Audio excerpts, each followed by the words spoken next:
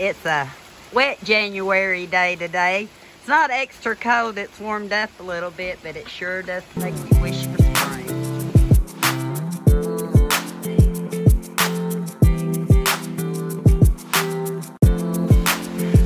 I don't even know if my words come out right.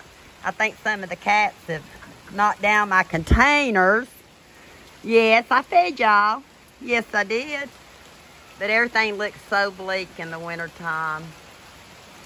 And all we can do is think of spring. So many of y'all are suffering so much more drastic. And I feel for all of you. The snow and the storms that hit Florida, the snow that's up north. I do. My companions here. I do.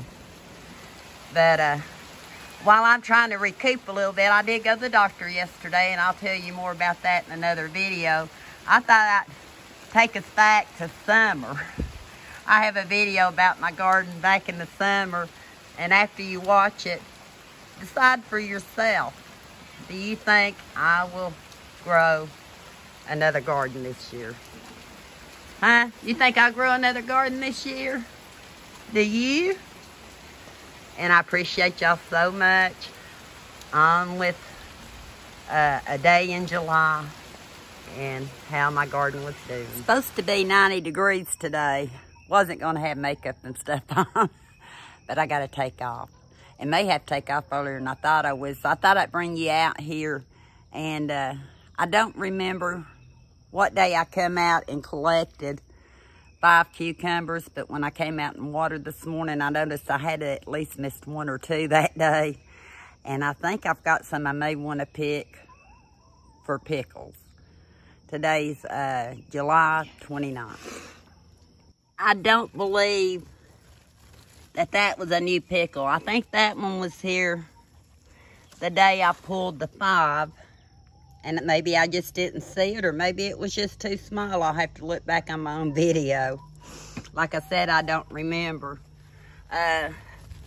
Same here. Got to get that one. Those aren't quite ready. I'm thinking about, look at there. You see what I see over here? Surely I didn't miss all them the other day. I tell you, they hide. Oh. And I see a Mexican beetle and some squash bugs. And I just sprayed neem oil a couple of days ago. I think it was a couple of days ago. Those are your friends, the bees. I'll be back. I'm going to take care of this and get those cucumbers. I have found a couple of more of these larvae. It's Mexican. And I believe it's moving. Look. Mexican beetle larva. And I've just been getting them off my plants. Kind of keeping the bugs at bay, but I don't know how anybody does it with big gardens. I really don't. Because it takes me forever. And they need to get a motel too, see? They mate. And this is after neem oil. But it could be worse. I do know that from last year.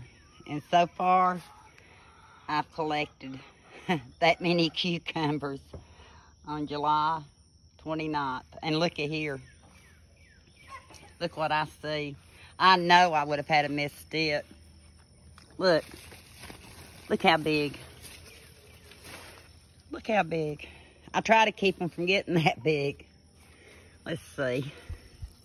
Sometimes those larvae will be underneath the leaves. But I'm getting plenty of cucumbers. I'll see another one I can get back here.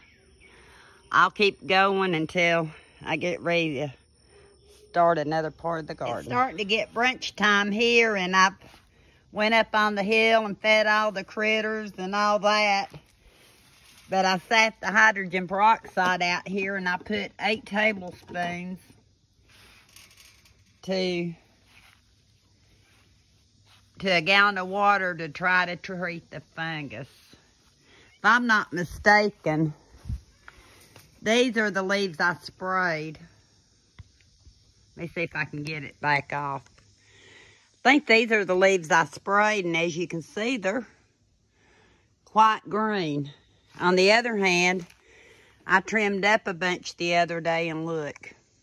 Yeah.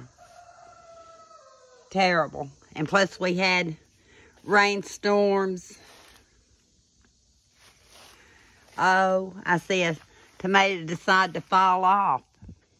But I've got some tomatoes to pick, some tomato plants to shore back up. I brought some strip ties out, and I want to get a few more of these diseased leaves off. Not that it's going to help it.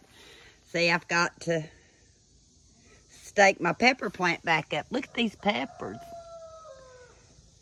And I get to harvest okra today. I have 3 little okra, and I'm going to harvest those today. And maybe some of the bigger green tomatoes. I don't know yet. And I got to check on these, because I'm thinking those weren't green bells. I think they were something else. And they're beautiful peppers. I don't know whether to pull them yet or not. So I got to get a tablespoon of Dawn dishwashing liquid for my hydrogen peroxide mixture, because it's supposed to help it stay on the leaves. And I'll do that later this evening after the sun goes down. But for now, I'm just going to be focused in here. I'll let you watch me pull my first okra. How's that? I've never grown okra before. My sister did, and she grew beautiful okra. I guess I need to take my scissors. I hope I'm not cutting too early. I don't know. These aren't my right scissors, but they were the ones sitting there. I think it's going to take both hands. Hang on. Look, I'm without my scissors. Went ahead and collected the okra. I'm not too sure if I did it too late or too early. I'll just have to wait and see, but at least nothing ate it before I can. I'm going to keep going. Hi, little one. Hear my hen on the hill? I don't know what she's done unless she's telling me she laid an egg, because I checked and everything's good.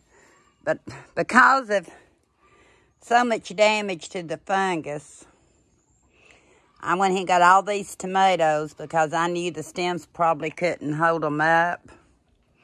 I'm going to give these another day or two. I cut that much out. Put Dawn dishwashing liquid in with my hydrogen peroxide mix. I'm going to see. There's a damaged leaf right there. Let me see. So, hopefully in a couple of days I'll come back out and see if that's the only one on this side. Plus, I went ahead and sprayed down here. I don't know what's growing, not growing.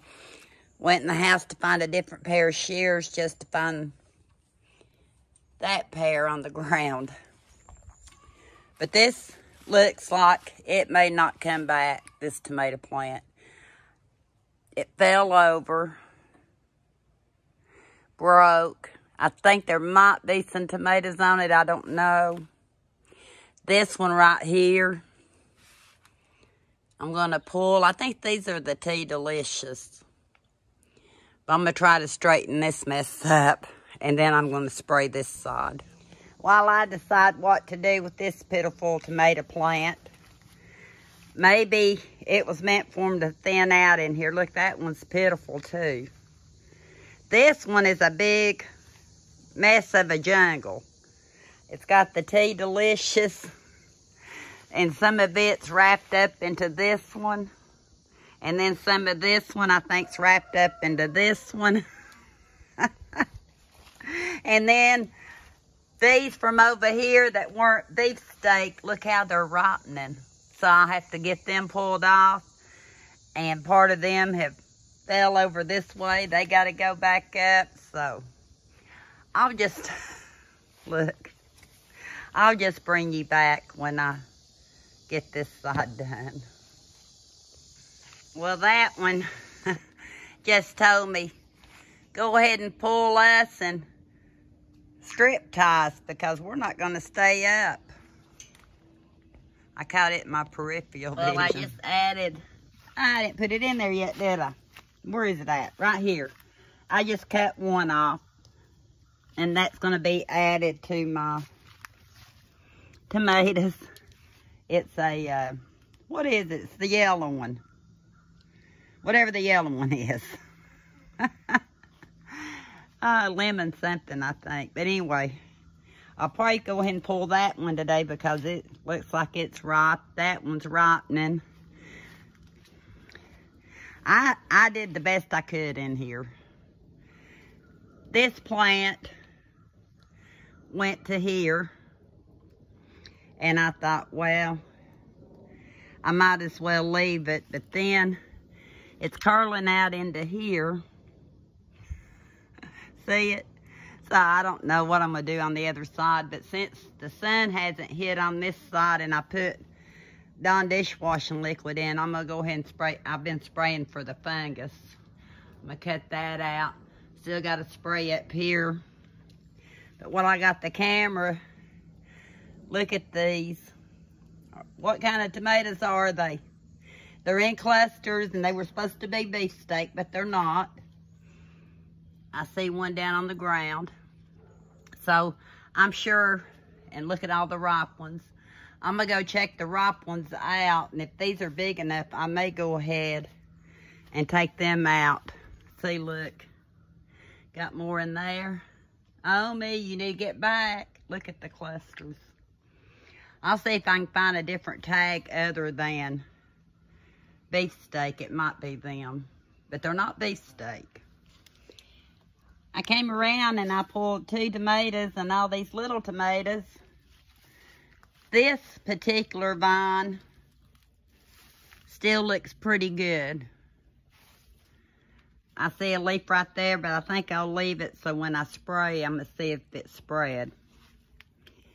And I know I have to go back over there and pull those, but I think I'm going to leave these. I might leave that leaf and cut that one. It's a learning curve this year. I'm trying to stay on top of stuff a little bit better.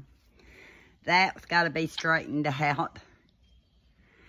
And this is another, whatever these tomatoes are right here, they want to go whichever way they want to go. They are heavy. So, I got to figure out what to do with them. A lot of them slid off the poles. I should have used strip ties, but I didn't. So, I'm going to go over and finish the other side. Bring the bucket over, put those in it, and figure out this one bed. Yeah, it's a mess. This okra, I don't know if it even looks like it's trying to produce a bloom. But maybe if I get a couple of leaves out of its way, it might. And I've got another one right there. There should be another one down there.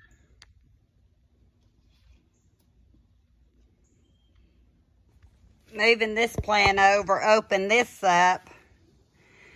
And I'm trying to figure out how to get this vine. It goes around and up that way. And it goes down and around that way. So I got to figure out what I'm going to do with it.